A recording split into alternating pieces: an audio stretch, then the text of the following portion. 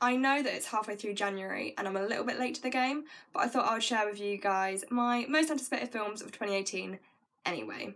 So sorry, yeah, I forgot to mention there's my puppy behind my head. Most of these 2018 releases, Alfie, am I boring? Anyway, I'll do it anyway, despite my critics. Most of these 2018 releases for us British people will have already been out in the US. I just wish, for the sakes of all us film buffs out there, of all nationalities, that films just got released on one day. Like, I know that isn't possible, but a girl can dream. The first film I'm really excited about in 2017 is Darkest Hour, with Gary Oldman playing Churchill. He obviously won the Golden Globe for Best Actor in a Drama for this, which I don't know if it's well deserved because I haven't seen the film yet. Darkest Hour is released on the 12th of January over here. Another film I want to mention for that day is Three Billboards. Obviously you guys know I've seen it and I loved it so very much, and I'm so excited about all the hype it got at the Golden Globes. So that comes out on the 12th in the UK. I'm going to see it again with my mum and my dad. Most of these films actually are sort of in the award hype at the moment. So the next one, which comes out on the 19th of January, is The Post.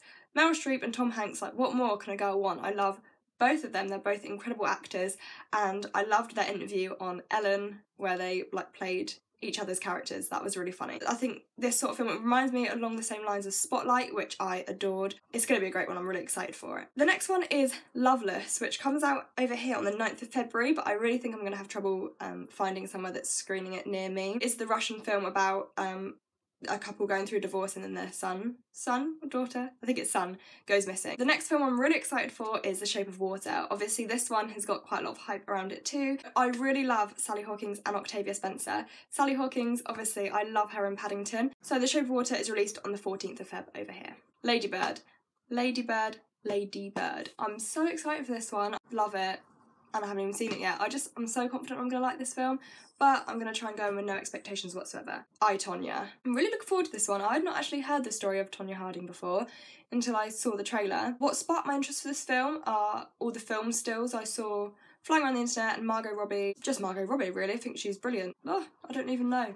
I can't wait to see it. I think it's going to be really great. So, a film coming out like a week after my birthday. Is it a week? It is, exactly a week after my birthday, is Isle of Dogs. I need to just... Side note, right, one thing I hate is I've had so many people, when they find out I'm a film student, or even when they find out I'm just a film fan, they're like, oh, are you one of those girls that says you're a film fan doesn't even like Wes Anderson? And I'm like, one, I do like Wes Anderson, but two, even if I didn't, it doesn't mean I'm not a film fan. Like, oh, it really annoys me when people was like that. Okay, so I'm gonna kind of just run through these next ones really quickly. So, Truth or Dare and Slender Man. I'm kind of excited for these ones because I think they're either going to be like really good or really bad. So I'll definitely be seeing Truth or Dare. And then Slender Man, I mean, I've never really known the story of Slender Man. I know that it's like been on the internet like forever because when I was at school, like when I was 12, it was everyone's worst nightmares. But, oh my god, what was that? Oh my god, stop. I'm talking about Slender Man. I feel like he's coming to get me now. I'm not really a big follower of superhero films, but I do enjoy them when I watch them. Oh my god, I swear to god, I'm gonna have to check something. Okay, well, apparently there's not, but that scared me anyway. This year I am really looking forward to Deadpool 2, because the first one really surprised me how much I enjoyed it. I liked the different direction it was taking, and I'm really looking forward to the second one. Another one that I can't wait for, I really hope they do a good job with it, is Jurassic World 2. I loved the first Jurassic World, I've watched it so many times. I love Jurassic Park as well. Quite later on in the year, Robin Hood. I'm a big fan of Taron Egerton. I like the story of Robin Hood too. Love a bit of Robin Hood. And I'm pretty sure Leonardo DiCaprio was like a producer in this film, so it's got that Leo touch, it's going to be good. Also, First Man.